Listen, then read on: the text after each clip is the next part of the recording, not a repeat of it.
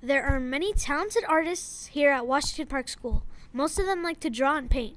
They enjoy creating images such as landscapes, portraits, and animation art.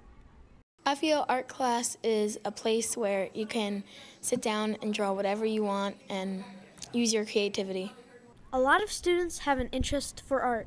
Some people have a high passion for art. It's a very high passion because I've been drawing since I was very young, so it's not something I just decided to do. It's something I've been doing. Some people like to draw, while others like to paint. There are many ways to make art. I like to sketch, and I'm not really big on painting. I like to just draw with a pencil. People need supplies to draw and paint.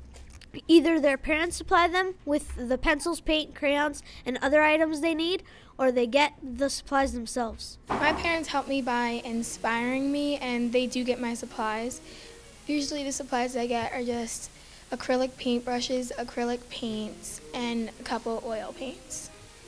A lot of students want to be a professional artist, but some people don't, even though they've been drawing their whole life.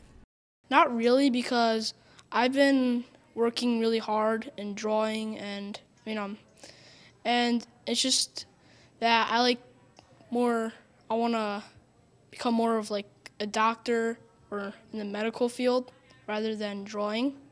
I would like to be a professional artist because it's a way that you can express your emotions and everybody can see it rather than just writing it down and telling people.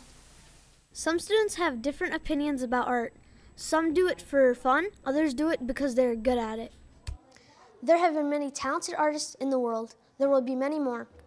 Some of them might even come from this school. Usman, Ahmad, TPN.